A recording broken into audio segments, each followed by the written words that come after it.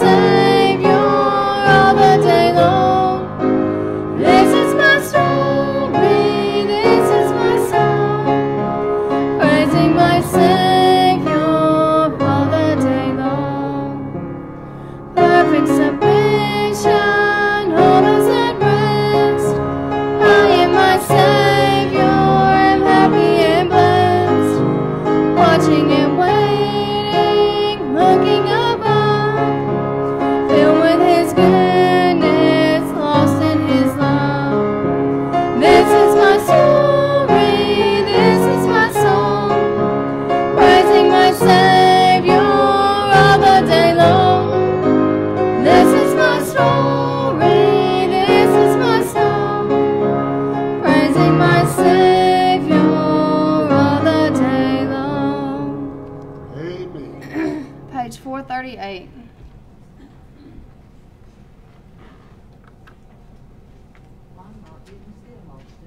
See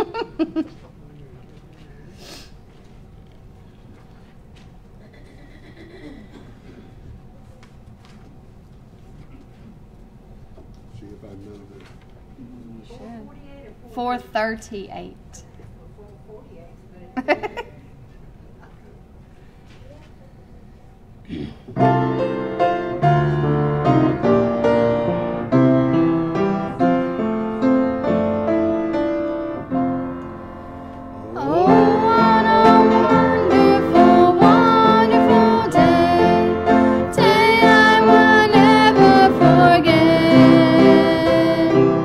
After I wandered in darkness away,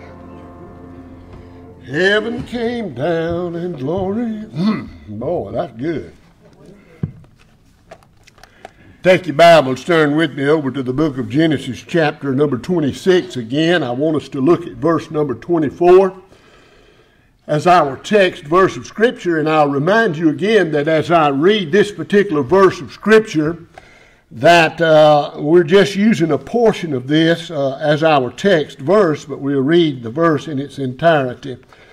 Look at verse 24, Genesis 26:24. The Bible says, "And the Lord appeared unto him, unto Isaac, that same night, and said, I am the God of Abraham thy father." And here's the text again, "Fear not, for I am with thee." Boy, that'd be good for us to hear right now, amen. "Fear not, for I am with thee, and will bless thee, and multiply thy seed for my servant Abraham's sake." The text, "Fear not, I am with thee, and will bless thee." Let us pray. Father, again, we thank you for this beautiful scripture that reminds us that you are with us, and that truly you will bless us. And the thing about your blessings is they're everlasting blessings. And we praise you for that. Lord, those words, "fear not," appear in the Scripture some 365 times at least. And so that's one for each day of the year. And we'll soon be entering a new year, and I pray that we'll claim that in this new year.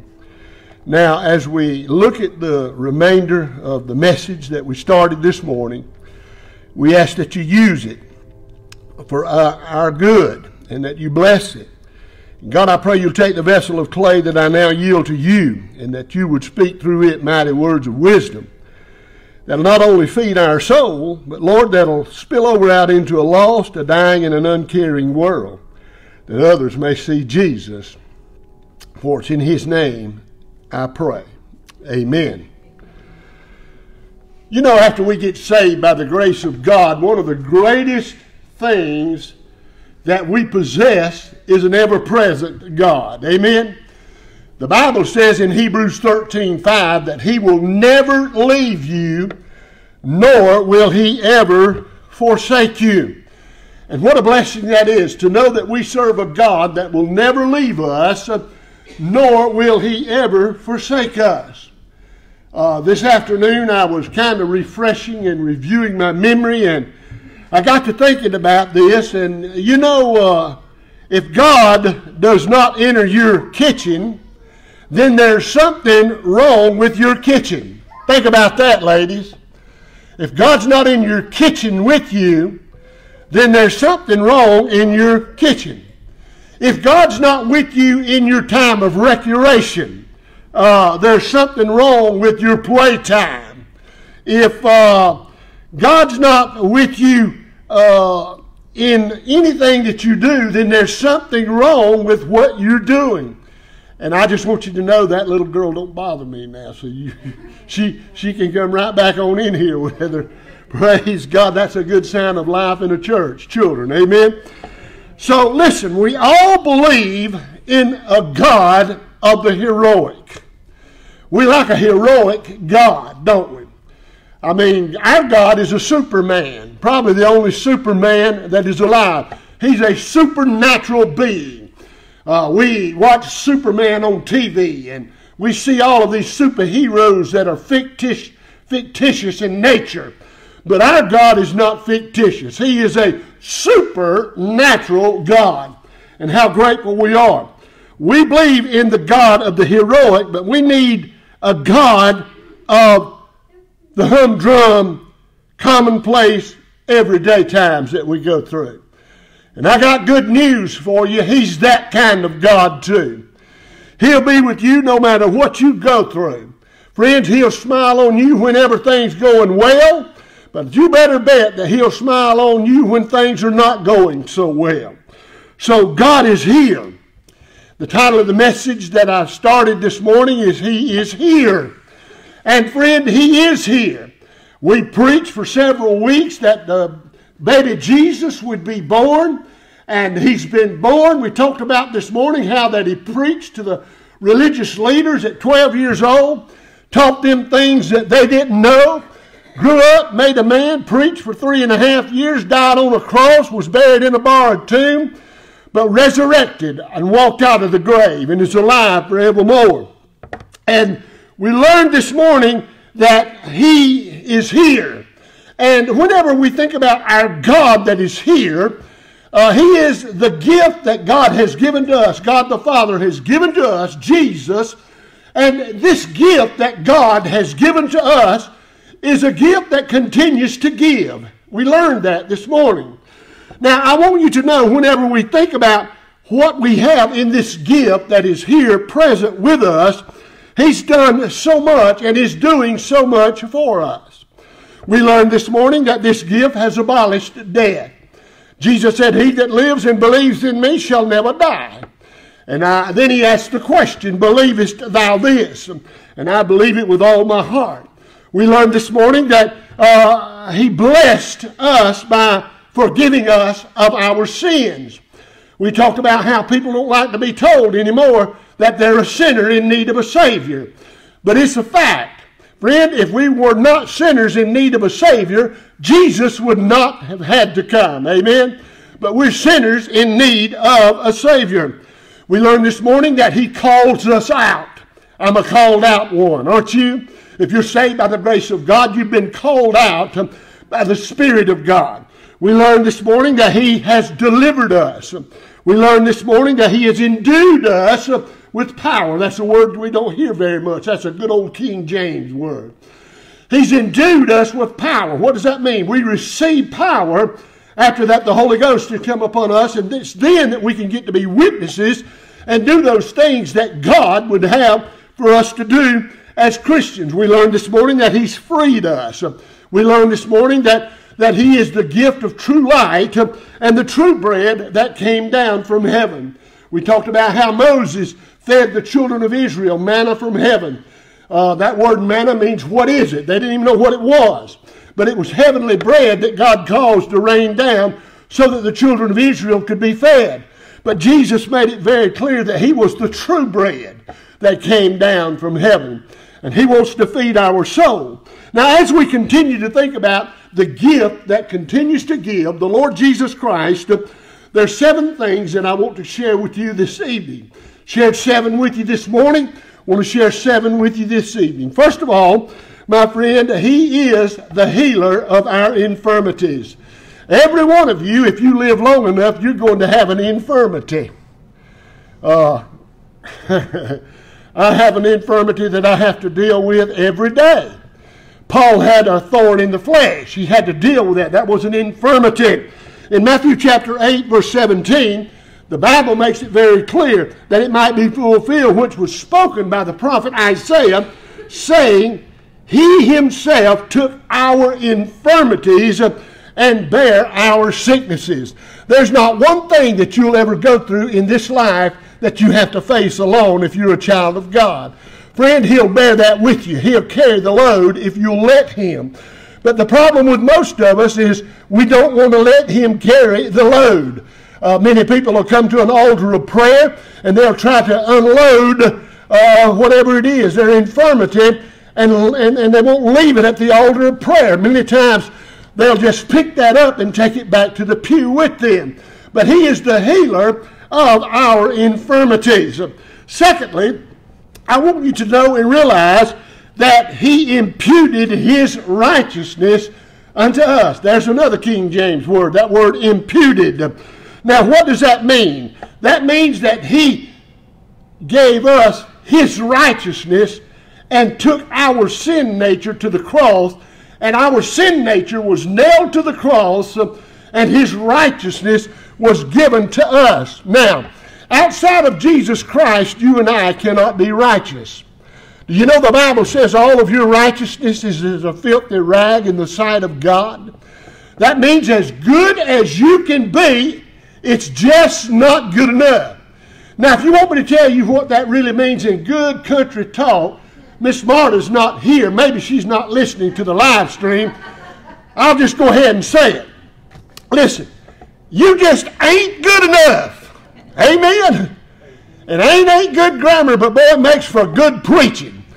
You're just not good enough. There's no way that you can be good enough to be righteous enough. So Jesus had your sins. He took your sins in his body in the Garden of Gethsemane. He looked over into the cup of suffering.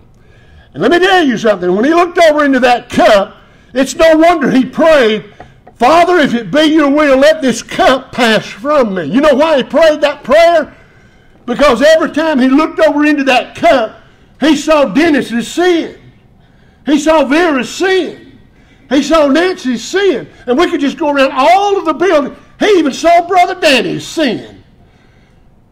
And boy, he looked at that cup and he said, good gracious. He said, I don't know if I can bear this. Father, if it be your will, let this cup pass from me. But boy, I'm glad he finished his prayer like this. Nevertheless, not my will, but thy will be done. And his will was for Jesus to go to the cross of Calvary, to nail those sins in that cup of suffering to the cross so that we could be righteous in the Lord Jesus Christ. Now in 1 Corinthians, but in 2 Corinthians. 2 Corinthians chapter 5, verse 19, the Bible says this, to wit, that God was in Christ. God was in Christ reconciling the world unto himself. Listen, not imputing their trespasses unto them. Boy, I'm glad that he's that kind of God, that he don't impute our trespasses to us. He has taken those and nailed them to the cross, and it says, and hath committed us unto the word of reconciliation. Boy, I like that word. We've been reconciled to God. We've been made right with God. We've disrobed the sinful nature, and now all God sees is the blood of Jesus Christ that has reconciled us, the imputed righteousness of the Lord Jesus Christ. But then thirdly, the gift that just keeps on giving. He's here. He's here. He justifies us. Now, I like that word justified. Romans chapter 3, verse 24, the Bible says, being justified freely by his grace. What does that word mean? Being justified freely by his grace. Now listen to me. That means that if you don't have one nickel in your pocket, that you can still be justified. You don't have to buy it because he's already bought it. You don't have to pay a dime for it. If you had to buy it, I'd be in trouble. Come on. You know what I'm talking about. Some of you looking at me real spiritual right now, like you could afford to buy it. Hey, if you had to buy it, you just could not afford it. But the Bible says being justified freely. I like that, being justified freely. Now, let's talk about that word justified for just a moment. What does that really mean? What does the word justified really mean? It means that because of Jesus and the gift that he gives every day to whosoever will, that gift that keeps giving, he's here, this is what it means. It means that one day you and I will be able to stand, listen, you and I will be able to stand before God just as though we had never sinned. God won't see our sins. Why? Because they're under the blood. We've been justified freely by his grace. So we'll be able to stand before God. Justification simply means being able to stand before God clean, pure. And what is it that's going to purify you? We talked about it this morning. What can wash away my sin? Nothing but the blood of Jesus. What can make me whole again? Nothing but the blood of Jesus.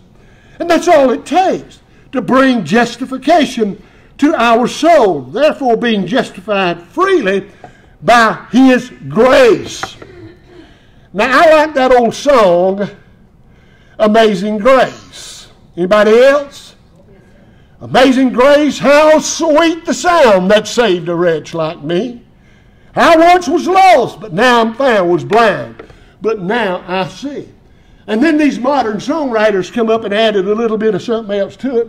My chains are gone. I like that too, amen? Because let me tell you something, when God saved me by his amazing grace, There's no more chains that can hold me. The grace of God has set me free, in whom the Lord will... Hey, we read it this morning. Whom the Lord sets free is free, what? Indeed. That's exactly right. So he justifies you. Now, number 4. When he justifies you, that gift that keeps on giving. He's here. He's here. What else does he do for you? Let me tell you what he'll do for you. He's big enough. He's a big enough God that, number 4, he keeps you. He keeps you.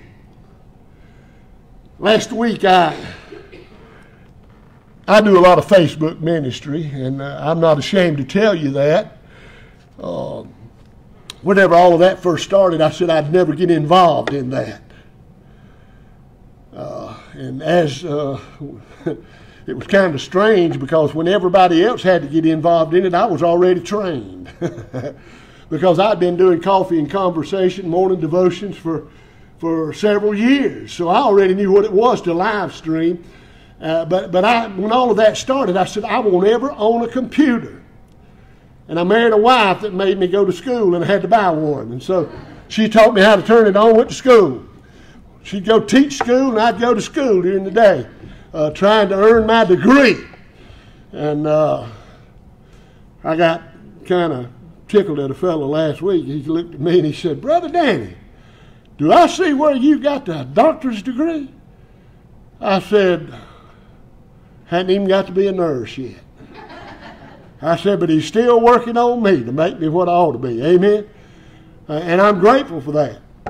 I don't toot my horn about how much education I've got, because let me tell you something, you have a PhD and all them other D's, but if you don't have G.O.D., you don't have anything. Amen? You don't have anything. But we serve a God who can keep us. Listen to what the psalmist said in Psalm 121, verse 3. He will not suffer, listen, he will not suffer thy foot to be moved.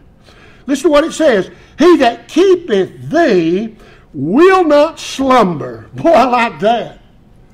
I like that. Do you know we serve a God that's always on call?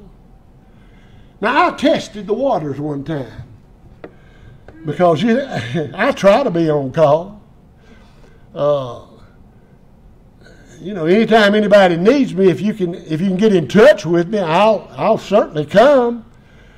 But I was diagnosed with sleep apnea. Anybody know what that is? And now at night I have to wear one of them machines. And hey, do you know that thing works? Boy, I sleep better now than I've slept in years.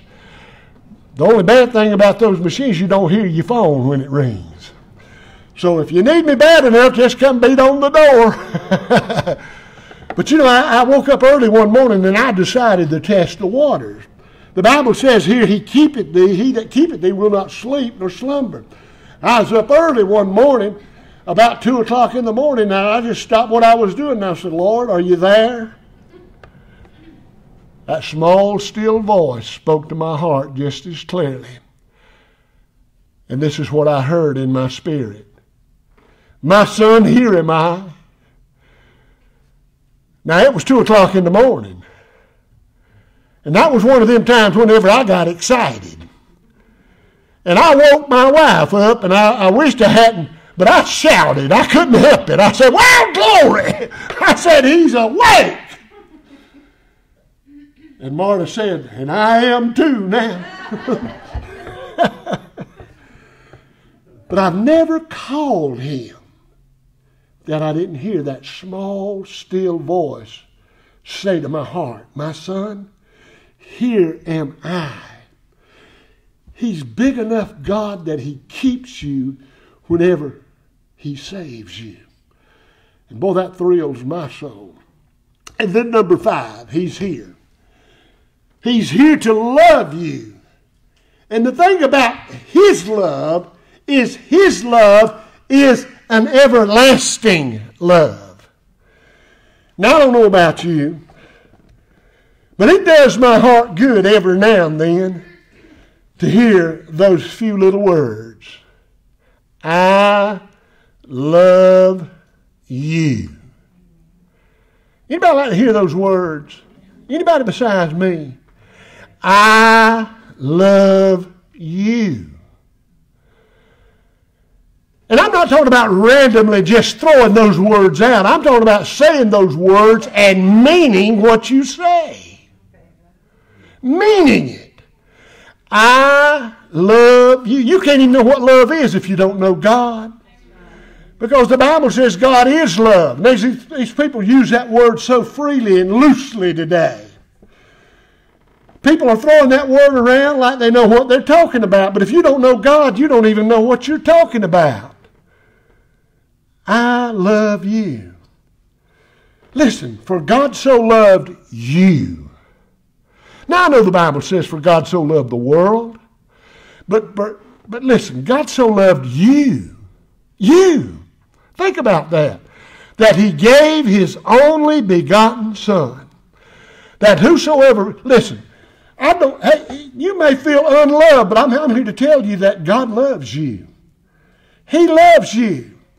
Now, preacher, I can't believe God would love me. You don't know what I've been involved in. I don't care what you've been involved in. God still loves you. Now, bless my mama's heart. And I thought about her a lot these last couple of days. I miss her so much. But I've already told you that I was a mischievous boy growing up. And I got into a lot of stuff that my mom and daddy didn't teach me to get into. Now, I didn't do nothing really bad, but I was just mischievous. And I'd get caught up in some of those things, and everybody in Tifton knew my mom and daddy. And I couldn't do nothing and get away with it at school. I could not. All my teachers knew my parents. The principals of the school knew my parents. And I come home one day, and this is what I heard my sainted old mama say to me. Son, you ought to be ashamed that teacher had to get on you like that at school today. Jesus won't love you. Mama always used that kind of psychology to get my attention. And I grew up and made a Baptist preacher. And I went to her one day before she left this world. I said, Mama, you know all them times you told me Jesus wouldn't love me. I said he loved me in spite of myself. Woo, hallelujah. Boy, that's the kind of God he is. He'll love you in spite of yourself. Listen, Jeremiah 31:3, great scripture. Listen to what the Bible says. The Lord hath appeared of old unto me, saying, listen, yea, I have loved thee. And then he really gets into it. Yea, I have loved thee. Listen to this, boy. This one in Baptist shouting times right here. With an with an everlasting love. That's the kind of God that he is. I love you with an everlasting. Listen, that's love that just don't quit. There's nothing you can do that will cause God's love to quit. He's going to love you in spite of yourself. You don't see it so much anymore. But how many of you remember that old pink bunny rabbit they used to advertise, the Energizer batteries? Anybody remember that? Tap it. Still going. You know what I learned about them Energizer batteries? Hey, sometimes they don't still go. But let me tell you something. We serve a God still going. Still going. Friends, he's been going for thousands of years. Still going. He's still going. He's here. He's here. Still going. And listen, he still loves you with an everlasting love. Therefore, with loving kindness have I drawn thee. If you're saved by the grace of God, it's because he's drawn you with his loving kindness. Let's see, I think that's number 5. Is that right? So I still got 2 to go, right? Number 6. He's here. He took something like me that was dead in trespasses and sins, and he made me alive. He made me alive. Now, I got to thinking about this whenever we were putting it together. undoubtedly I hadn't been doing my best in the past few years for y'all. Do what? Well, somebody in this church came up to me a week or so ago and says to me, I don't know what got a hold of you, said, but you're preaching the best you preached since you've been with us. You mean it's been bad all the time before? No. I just, hey, maybe something got a hold of me. I don't know. I don't know, but hey, it's good. I know it's good. It's good. Amen. Listen, he took something like me that was dead in trespasses and sins, and he made me alive. In 1 Corinthians 15:22, the Bible says, for as in Adam all die, even so in Christ shall all be made alive. I can't remember whether it was Billy Sunday or one of those other old-time evangelists before Billy Graham made the statement before Billy Graham did. One day soon you'll read that I am dead. Don't you believe a word of it, because I'm going to be more alive that day than I am right now. And Billy Graham, before he died, he made that same statement. And y'all have heard old Danny Ray say that to y'all a many a time. One day soon you may get to walk around and look down in my face laying in a casket.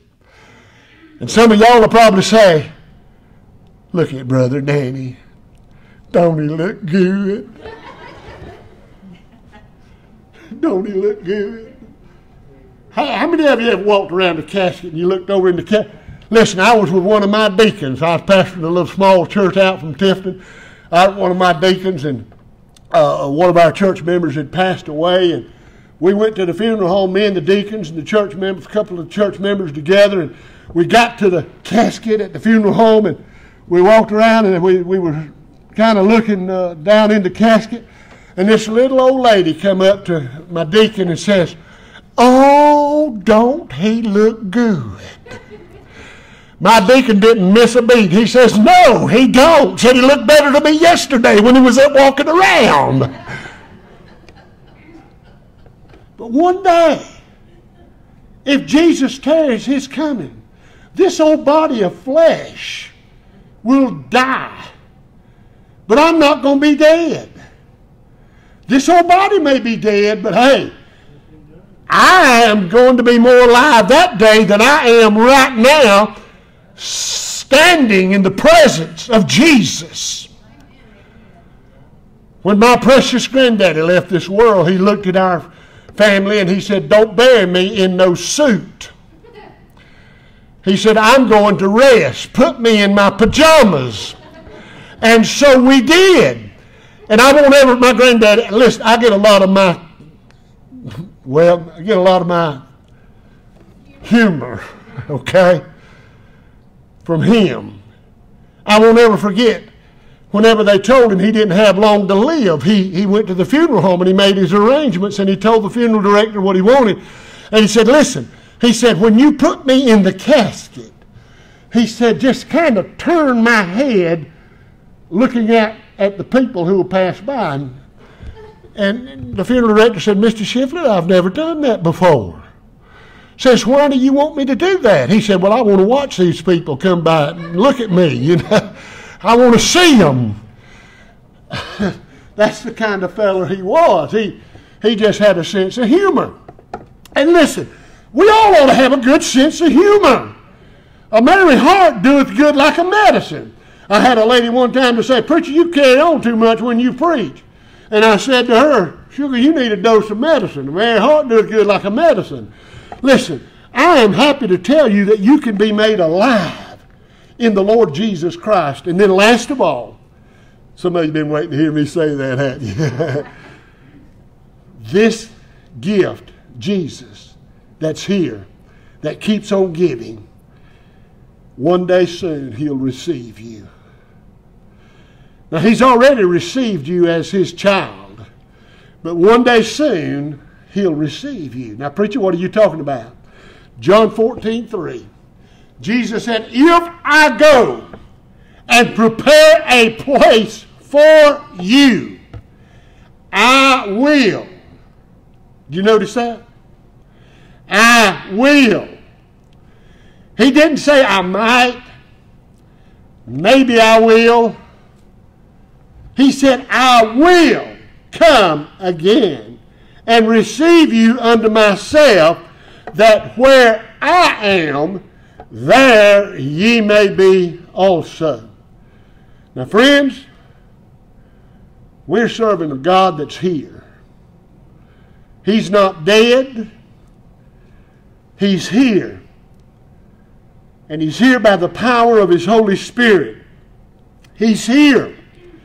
But what will you do with Him? I'm thankful that He leaves that choice to you. Now I'll close with this little story, because I like to tell little stories about little boys talking to their daddy. I was a mama baby boy. I loved my mama, but I loved my daddy too. And I tried to watch my daddy, and I patterned a lot of my life after him. My daddy was a mechanic by trade, and I got a lot of his old tools. And I treasure those old tools. Now, I'm not near the mechanic that he was, but I'd watch him. Daddy had bought me a little small tool kit, toy one. When he'd get his tool kit out, he'd look at me and he'd say, okay, boy, go get your tools. We got to work on the lawnmower. And I'd sit there and watch him while he worked on the lawnmower. He'd say, hand me a screwdriver. I'd get my little plastic screwdriver. Oh, no, son, get me one out of my toolbox. Not yours, my toolbox. But I'm going to close with this story. Listen to this. Little boy looked at his daddy, and he said, Daddy, did Grandpa make you go to church when you were my age? He said, son, he sure did. You go every Sunday, Daddy? Well, I did long as Pa was living. The boy bowed his head sadly and said, my goodness, Mama makes me go every Sunday, and it probably won't do me a bit of good either. Those little eyes are watching Grandpa and Grandma, Daddy and Mama.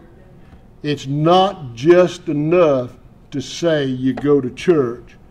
You got to apply the Bible, the gifts that the Lord has freely given to your life every day. Every day. My mama and daddy took me to church. And I've told you the story.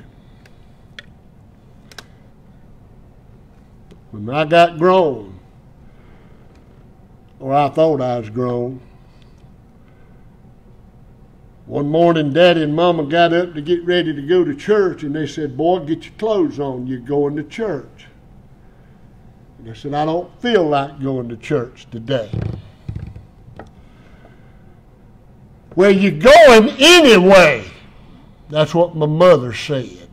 Anybody else's mama ever said that to them? You're going anyway.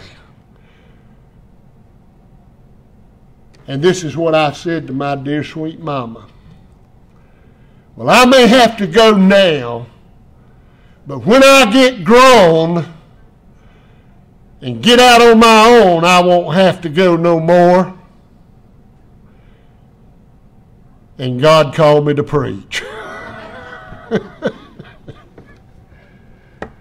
I believe she prayed the call on me. We all have choices to make, but God is here. He's here. By the power of His Holy Spirit, He's here. And Jesus, as we have talked about, is that gift that just continues to give. I've given you 14 things. 7 this morning, 7 this evening. Do you know that I could give you many more? Because He is the God that continues to give. And as long as He is here, He's going to continue to give. And guess what?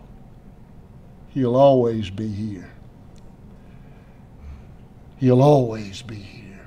Because man tried to destroy Him, but he couldn't destroy Him. They killed Him on a cross, thought they'd accomplished it. Put Him in a grave, and the grave couldn't hold Him. He's here, and He's very much alive. And He knows exactly what's going on in this world today. And He still loves it, in spite of what humanity has done to it.